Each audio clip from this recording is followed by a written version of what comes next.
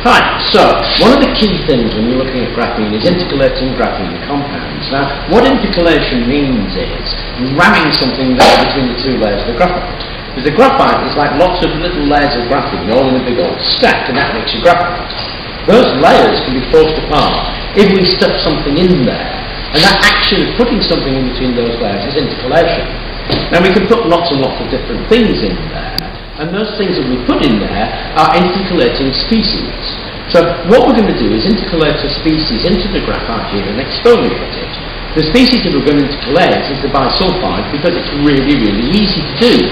Now, it's easy to do and doesn't use much in the way of chemicals, but unfortunately it does use very strong acids, hence their gloves. So what we're going to use is sulfuric acid. The sulfuric acid is the bit that's going to get rammed in between the layers of the graphene, and we're going to help that happen by using an oxidizing agent, which is nitric acid. What that does is the graphite lies like that. The nitric acid will open it a bit, so the bisulfide can be shoved in that much easier, and it makes it a very simple process. Now, it's a 9-to-1 ratio of 96% sulfuric acid. So we bung in here 180 millilitres of sulfuric acid at 96%.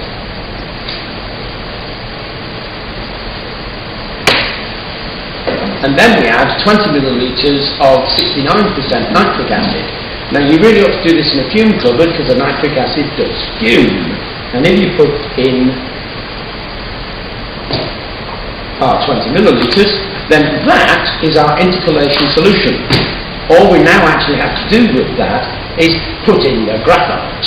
Now, there's a minimum size that you can use. If you use something that's round about 50 microns or so, it will go in quite easily, but it'll come out quite easily. If you use something smaller than that, it'll happen so quickly, it won't actually intercalate. What you need to do is use something around about 100 to 150 microns. That intercalates easily, but once you've finished the process, it stays in there. Now, what I'm going to use is this stuff. It's actually rather large flake graphite. So we've got some large flake graphite, and that's what I'm going to use to intercalate. And all you do is literally put it in there. And that is now intercalated. If you leave that overnight, you will get back this stuff. This is intercalated graphite. Now, obviously you don't do it one at a time. I did about 50 grams. So 50 grams in there will do it. And I'm doing another one here, and that has 100 grams in it. So this is a real easy thing to do.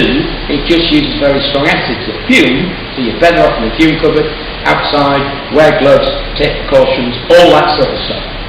Once that's intercalated, then you just pick it out and wash it. And the acid remains inside the graphite. So this is actually perfectly safe to handle because the acid is actually in the layers and that has been washed. So what we're going to do now with that is expand it. So all we're going to do now we've actually intercalated that graphite, is exfoliate it. And there's two key ways of exfoliating it. One is slightly better, the other is slightly easier. So I'm going to show you the slightly easier one, and it's here. Notice how little there is. The way to exfoliate it is just to apply heat.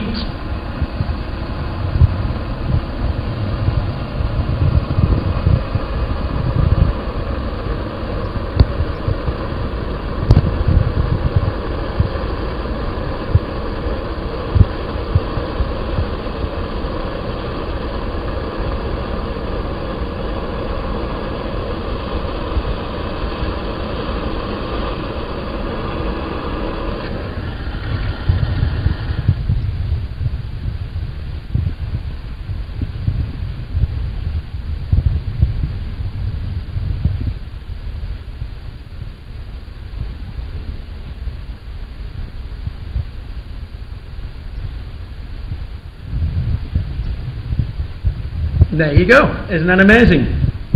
So that tiny, tiny piece of graphite expands out to that.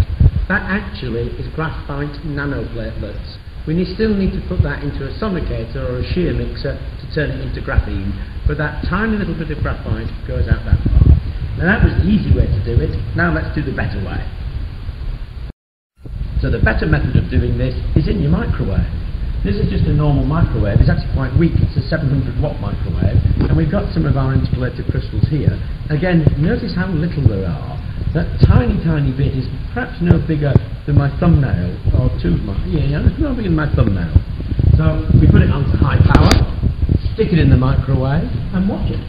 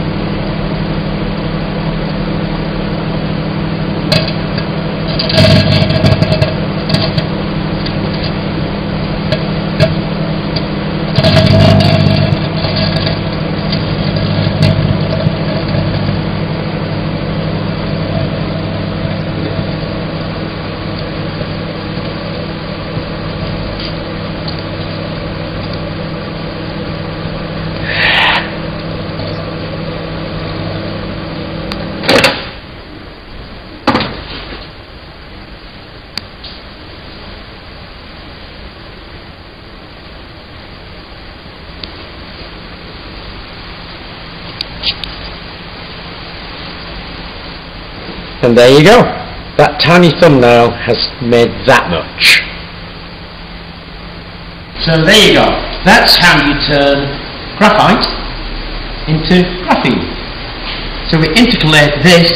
About that much graphite makes about that much expanded graphite. So we intercalate this.